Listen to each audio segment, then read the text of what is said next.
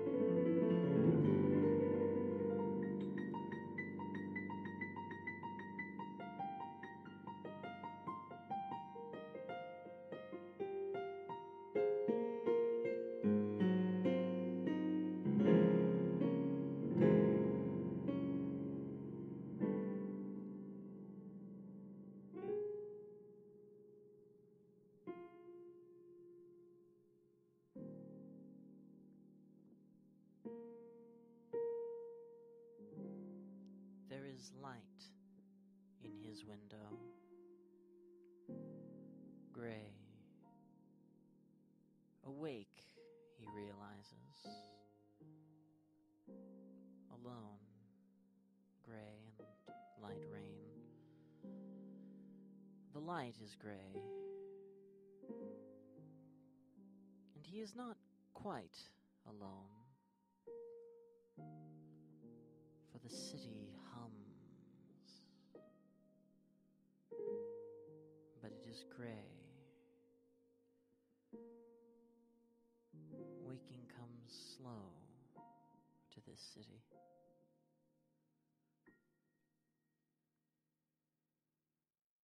"Are you awake?" asks the man he lives with. "No," he lies. The man laughs, thinks it is a joke. The light from the window is gray. There is a futon, a stove, a hardwood floor with dust that tracks on one's fingers, a modernist lamp, a laptop playing the radio, a desk of unpaid bills and unwritten novels, a fat Siamese cat in its litter box, and the man he lives with, and they are gray from the light. He groans. The radio says, "Waiting for the president to speak to our men and women in uniform today in a speech at Bagram Air Force Base in Afghanistan, our correspondent in Afghanistan, bringing you live coverage. But first, the day's headlines. About 80,000 gallons spilled from rural Louisiana oil pipeline over the weekend. No injuries reported. A woman left paralyzed from the waist down 7 years ago is walking again thanks to a new exoskeleton device called the Rewalk. Federal judge imposed an injunction preventing the state of Texas from cutting state funding to Planned Parenthood. National childhood diabetes rate growing at an alarming rate. Do you want tofu?" "No," he says. He has a headache. He goes to the medicine cabinet. Advil, cold, and sinus, he thinks, but it is an empty box. The man he lives with is feeding the cat. His forehead throbs. It will kill him, he thinks, one day soon. It will kill him. They will find him dead from it, covered in pus, his head exploded. It will have killed him after streaming in through the gray window. And what will it have mattered?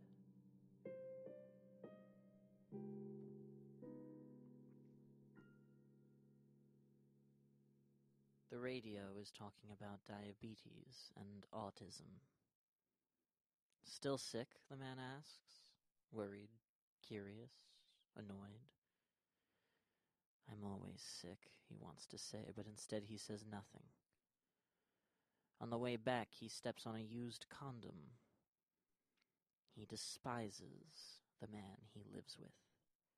He despises the cat and the radio and the tofu. He despises the books he reads, self-help literature about sleep patterns and relationships and how to keep the body gym-fit and flexible and full of fluids. And he tries to ask himself why he hates these things, but he doesn't quite know.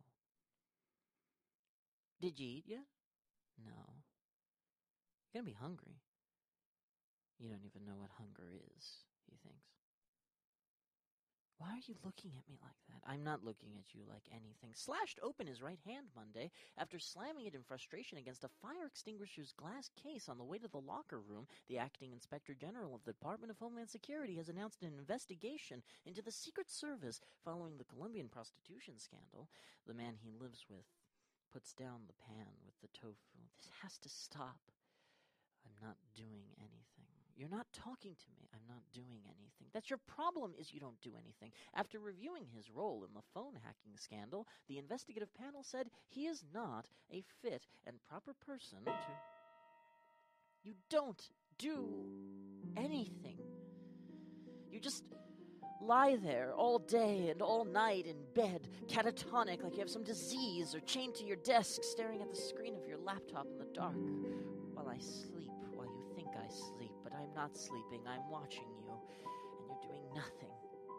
It's empty, like a zombie, like some kind of empty shell, and I have tried, you cannot see it, but I have tried to make this a home for you and for me. I have tried to break through, but I could not. There was never something there inside of you. Inside your eyes, which could have made it better. Don't you see that I have tried? And it's unfair to expect that I could have done it any other way, but it's not good enough for you. No matter what I do, it isn't good enough. And every moment of every morning is a hell, not because hell is other people. I tried telling myself that, but hell is not other people. Hell is you. You carry it around inside you, like everywhere. It infects the floorboards, and sometimes when you aren't watching and you aren't there, I have to go to the window and shout into the gray of the city because everything that was ours was only mine. And I want out. Out! Out! Out!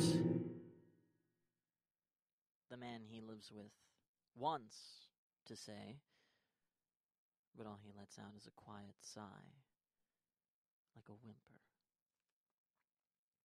And he understands. It is a quiet condemnation. The judge had only to stare out his sentence. The law court was absolute. The verdict was death. The crime was being born. Calling for a general strike across the country today in commemoration of International Workers' Day here in New York City, the usual May Day festivities are being supplemented by the Occupy Wall Street movement, which is planning to organize group events, picket lines, and a march in a bid to regain momentum the movement lost after its expulsion. I have to go out, he says. He walks out the door and leaves.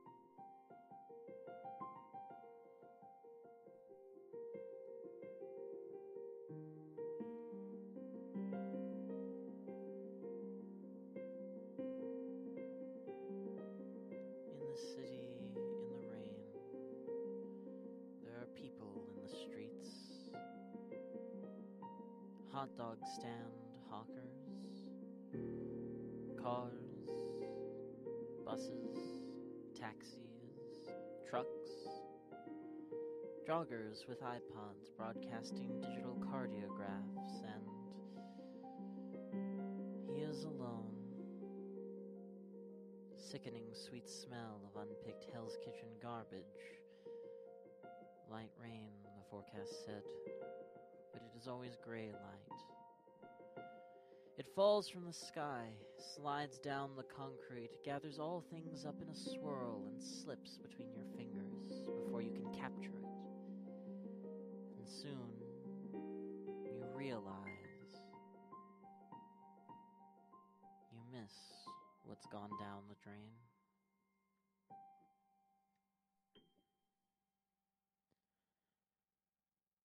He ducks into the corner liquor store. Harsh lighting, filthy floor, smell of open containers, shoes make unpleasant noise on mud-track tile. It's a comfort to him, like home. At counter, a sad-faced Indian man and a bellowing Puerto Rican woman arguing. He goes to the stacks. Indian man's children, 12, 16, and 17, reshelving the Bacardi, cursing playfully at each other in Tamil. "Where are the cold drinks?" he asks 12.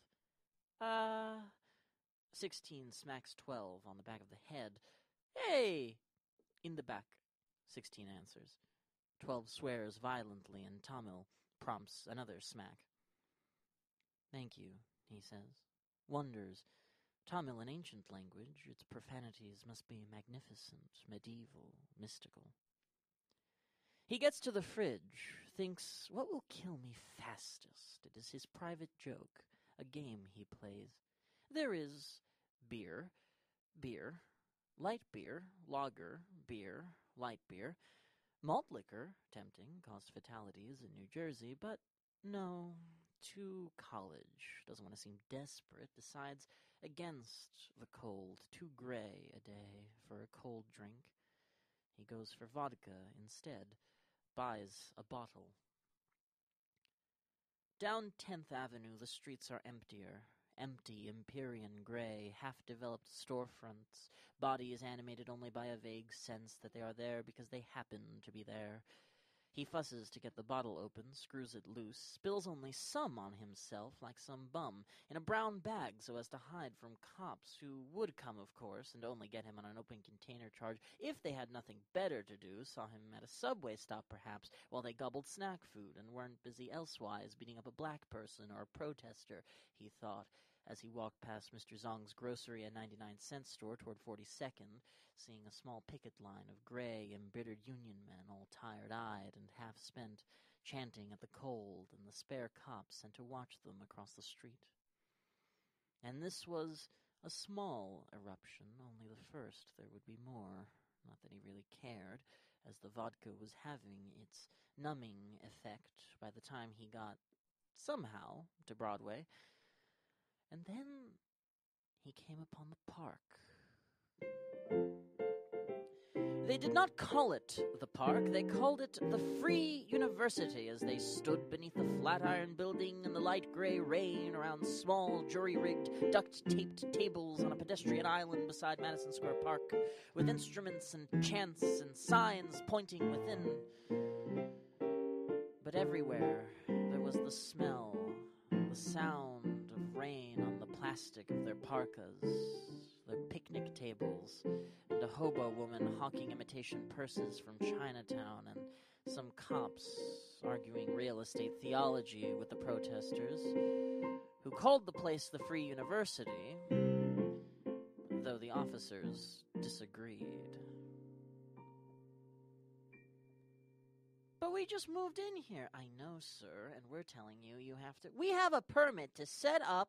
This crosswalk is owned by the Flatiron Authority, and they don't... That's some bullshit. Hey, watch it. We have a permit, damn it. I mean, we can move. No, we ain't. Asking us to move, so we'll move. Just give us... God, just give us a second. We'll move the tables. Jesus Christ. The cops leave. Satisfied, return to their jobs as glorified bank security guards. He assumes a posture of indifference, sipping vodka beside the hobo woman. First, she plays the peddler. Hey, check this out for 2 bits. Yeah, picked it up off a rummy drunk outside a rice shop. The hell's a bit, he thought. Alligator skin, look at this. Still got the price tag inside. Can you believe that? But she sees he isn't interested, gets annoyed. Hey, you with them? Huh? He says. Total chicken shit. That's what this is. That's what all you are. This, of course, I was born in this city. A lot of you kids weren't even born here out of academic or academia, a bunch of chicken shit privateers. Well, you're not going to camp here like those bums last year in the park. I know that. You're going to clean up after yourselves or the cops will make you like those campers. Saw him on Fox News, bunch of shits and punks. By now he isn't listening. He's drifted somewhere inside the park, past the Shake Shack, where consumers stare bemusedly over their burgers at the people sitting in little circular configurations throughout the park, which is musky, damp, overcast, gray. People on chairs or on benches or standing in circles beneath an arch or a statue. People in circles, seminar style. An instructor among them, one of them really. No one dressed up, no one superior, no one inferior, merely a circle of chat, of intellectual conversation. A CUNY professor, talking about democracy beneath a statue of Seward.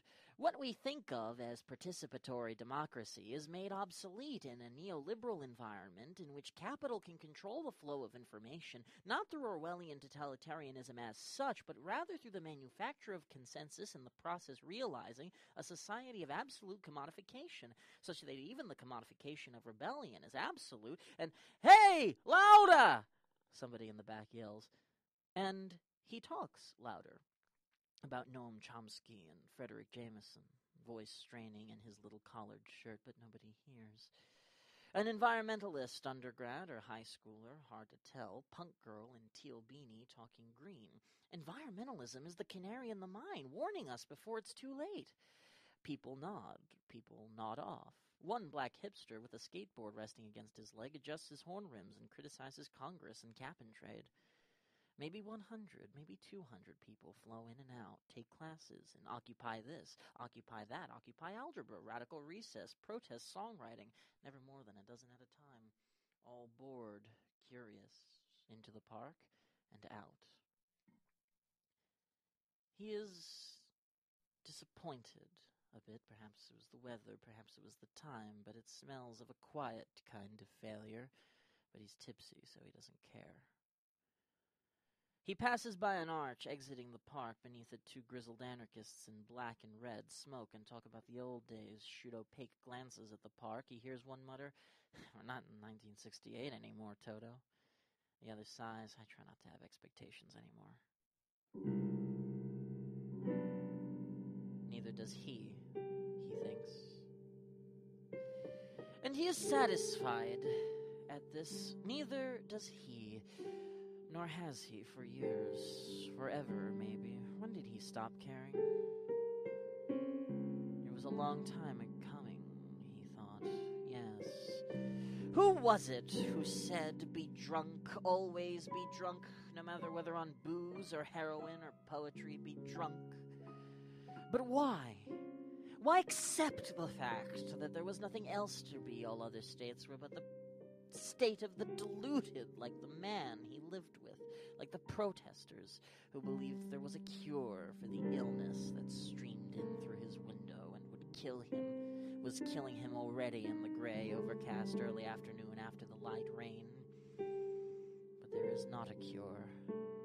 There is no outside the illness. It is all-consuming, all-encompassing, a pain within him that can only be numbed for a while before it overcomes him. And that is, after all, what the vodka does, is numb him. He isn't sure how long he's been standing there, looking at the anarchist, looking at him. He looks at his little hobo brown bag vodka. Halfway through, he thinks, good. And he continues on.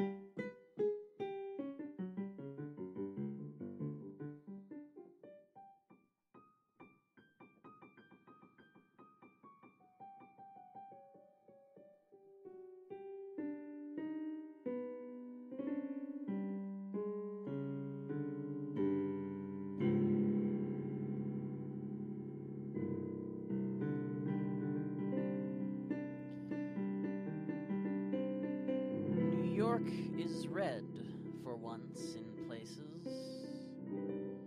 Certain shades of it pierce through the gray, and the sun follows him down Broadway, and he is blissfully unaware of the way the colors pop now so dangerously, a new electricity in the air, the threat of a general spring violence.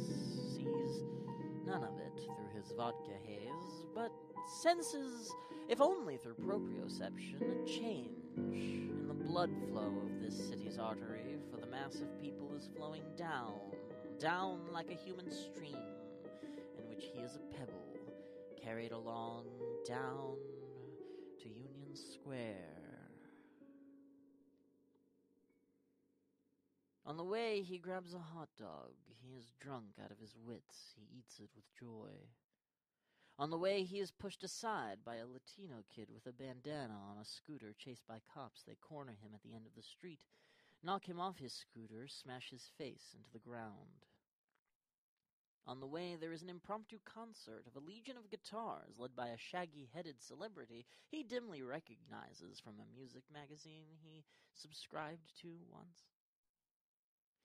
Union Square unfurls before him, a mystery of human flesh, part protest, part carnival, part million-man march, though not quite a million. What then?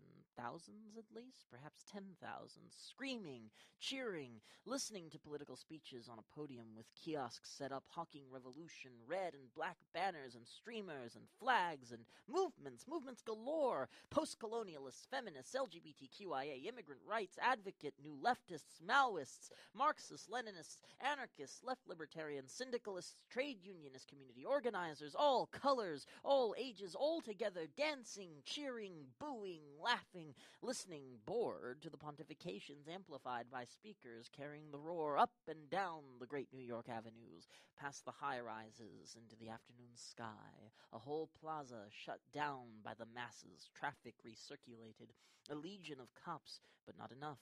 An effervescence of flesh, joyous, strangely liberated, and he is moved seeing this, though he is drunk, and he does not understand, and he listens.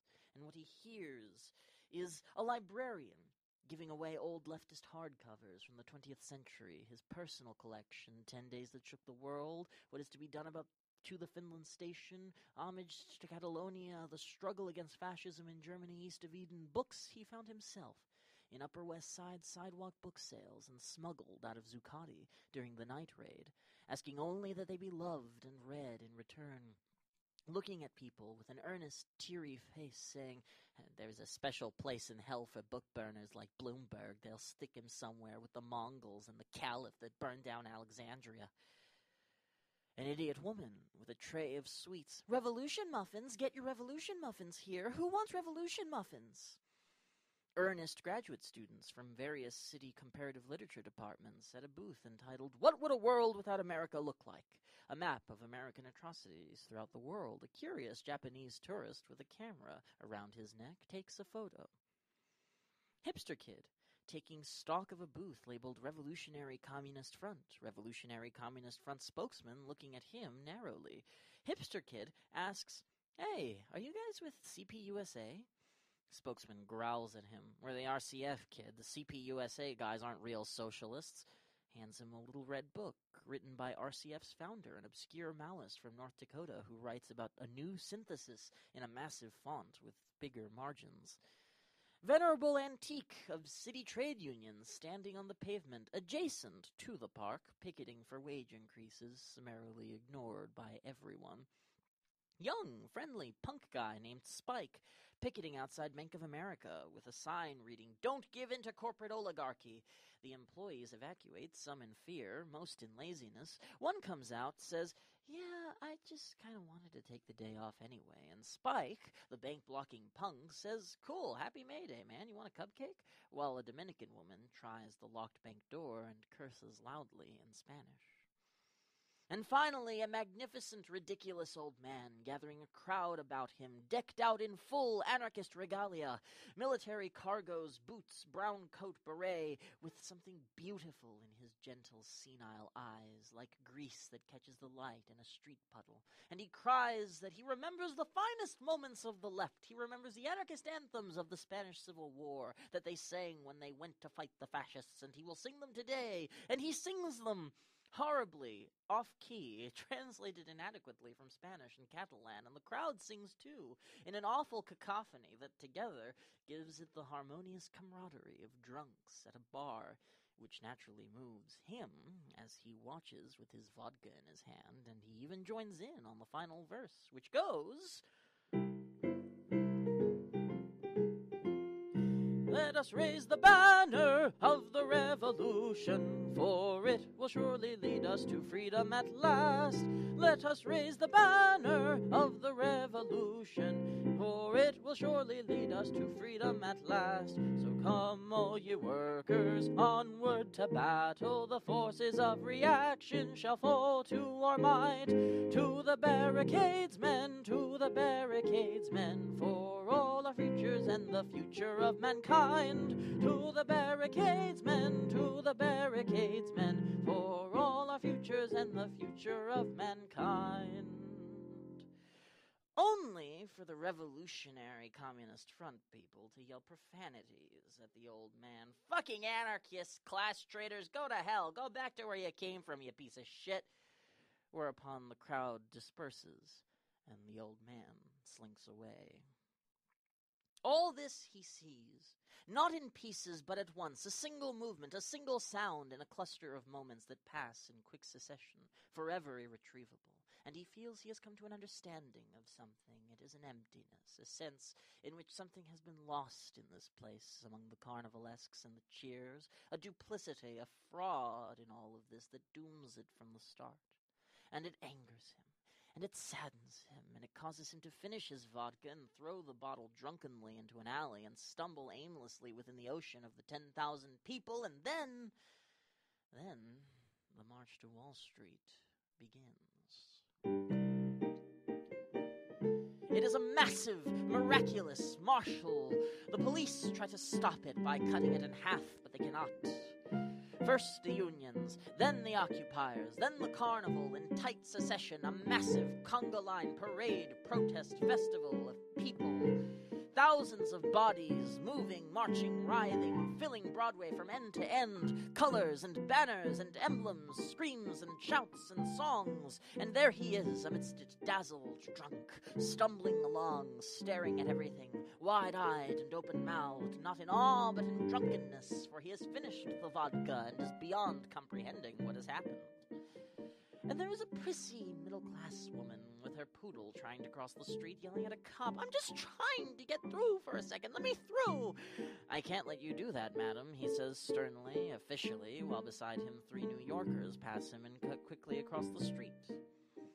And there are drums, and there are snares, and there are horn sections, and there are vuvuzelas like some kind of European football riot, and the roar of police helicopters overhead. But most of all, there are chants that echo up through the skyscrapers and ring in his head like a headache. All day, all week, occupy Wall Street.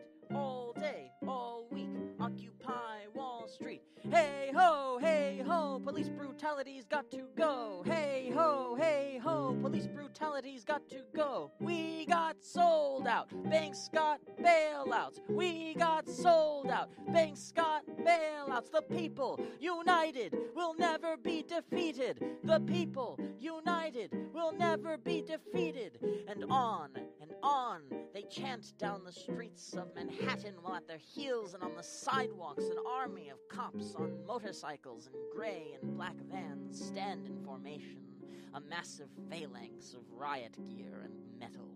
And only then does he realize dimly that really this is a funeral march, a procession toward Golgotha, and he wants none of it, for he knows what is to come.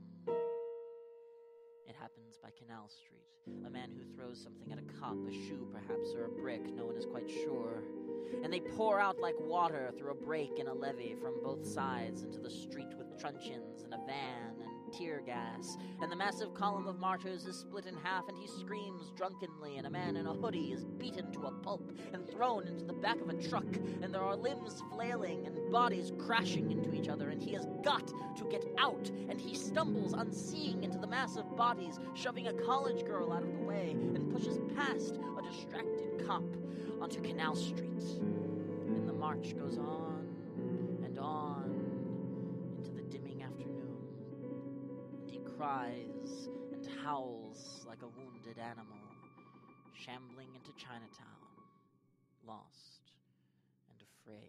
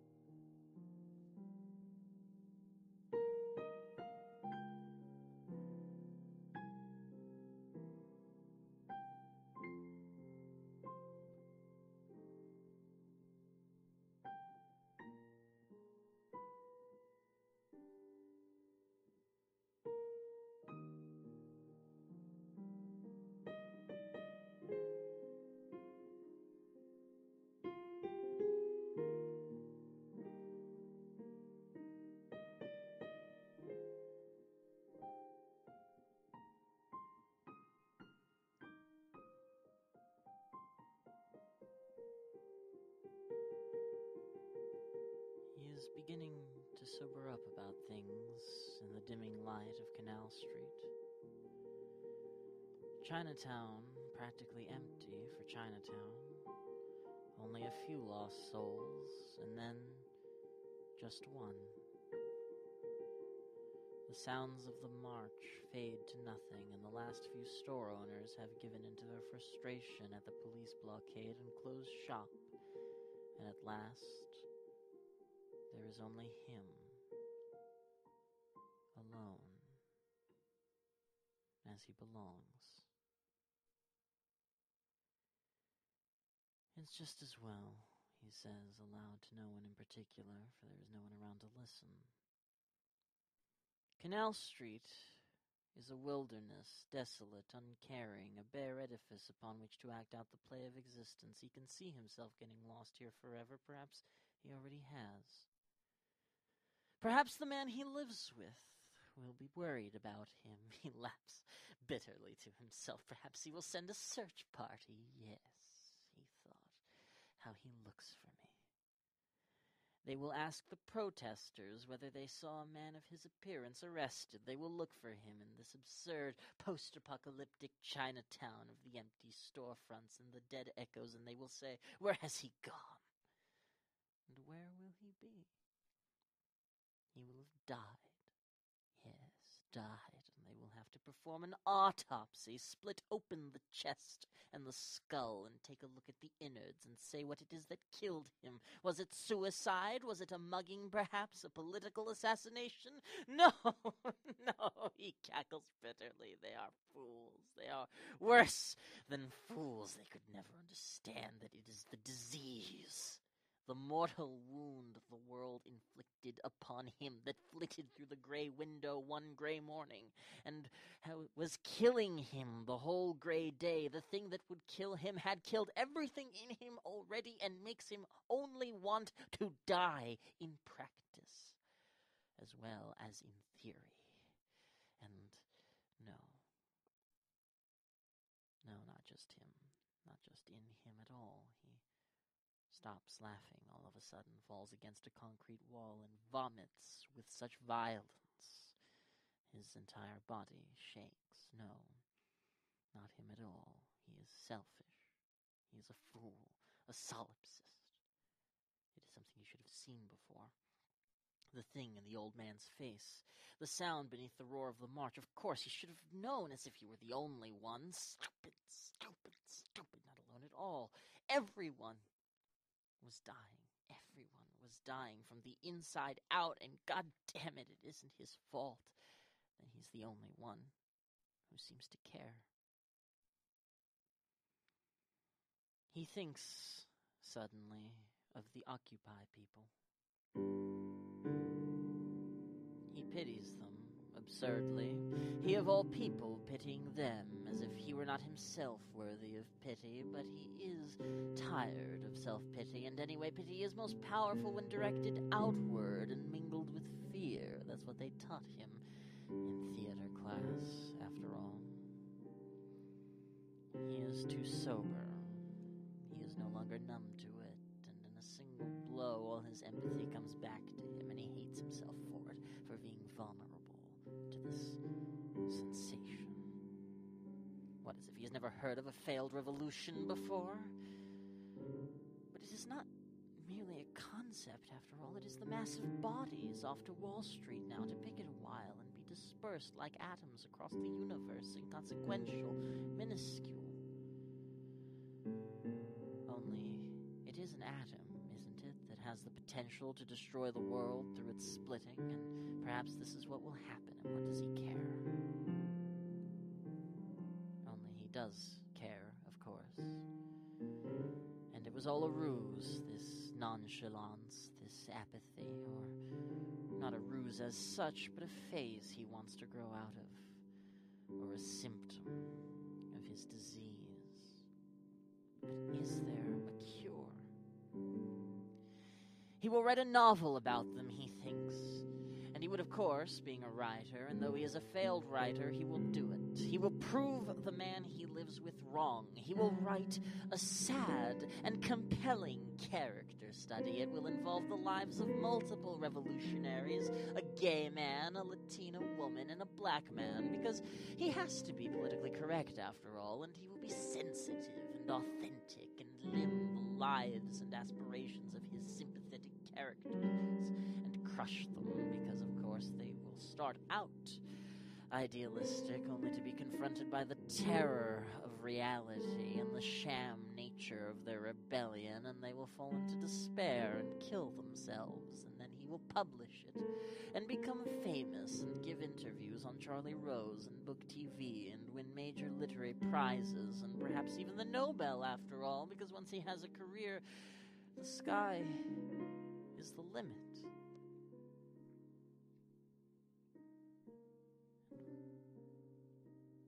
And what will it have meant?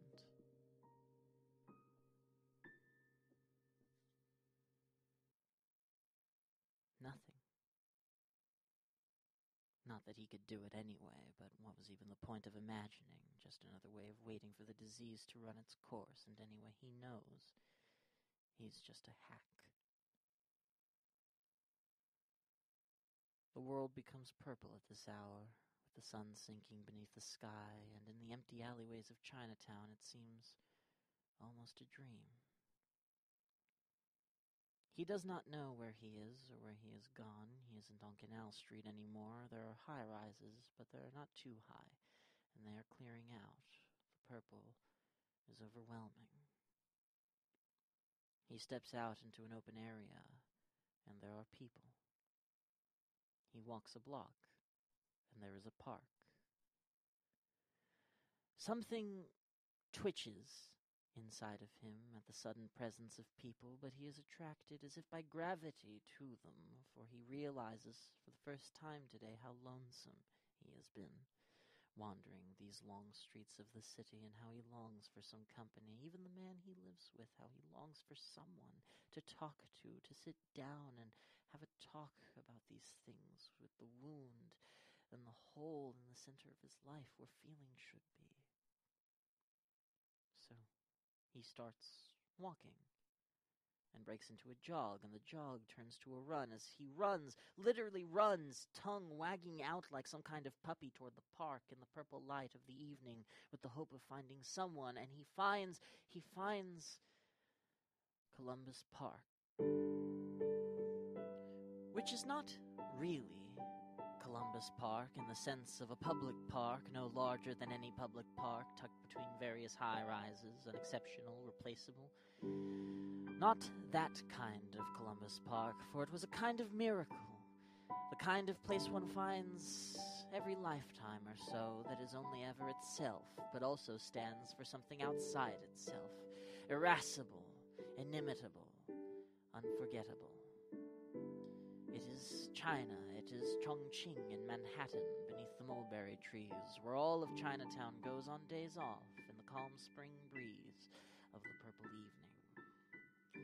It is a place of smokers and dancers and talkers, none of it in English, and erhu bands competing in loudness, playing old folk songs and God Bless America, and singers singing in Mandarin and Cantonese, impromptu dancing, old women gambling furiously at the mahjong tables with cigarettes in their fingers, yelling at each other, throwing money down with a violent intensity, and statues of Chinese Republican heroes, and babies crying in strollers, and the smell of Beijing kaoya, dumplings, pork, and fried rice wafting in from area restaurants with open doors, and a big black man conspicuously smiling to himself in a park bench adjacent to it all, either a hobo or an undercover cop, yet strangely serene.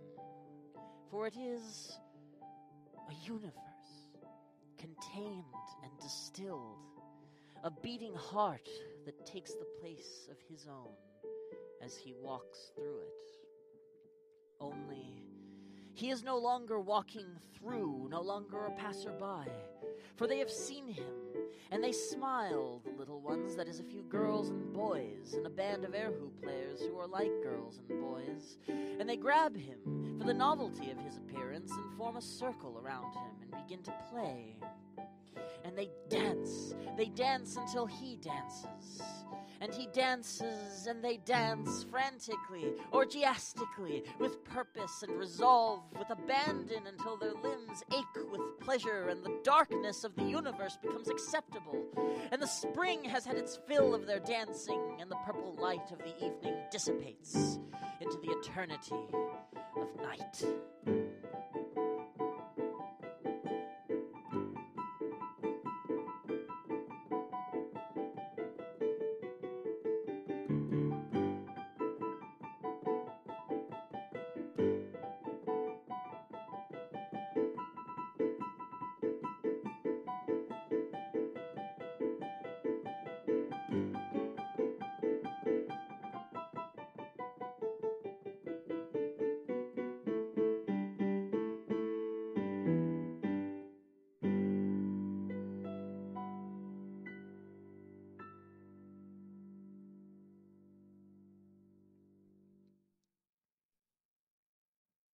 Later, after the park has cleared, he is alone again, awake, and the city seems gray. But he does not mind. What has changed? Whatever changes. In the end, the thing he heard in the silence of his bedroom that crawled through the crack of his gray window will end him, will leave him spent. What of it? In the end, there will be a time for everything, as an old book once said, time to do everything under the sun, for the sun is always setting, but it also rises again, and even if it doesn't, what of it? If only he could learn to love better. That is his flaw. He wants to love so much. What now, he wonders, standing in the empty park at midnight, somewhere he hears the toll of a bell. What now? Perhaps now he will write his Occupy novel. It will be a sad smile of a novel, wistful, gentle with the revolutionaries. For one has to be gentle when everything changes, everything fades. He loves them, he realizes. In a way, he loves everything. He will not let it fade. He will take the noblest bits of it and everything and save it forever in the shadowy gap between his words. He will sing, and the song will last forever. And even if it does not last forever, it will be heard. And even if it will not be heard, it will have been sung. And a song is in the singing. And that will be enough.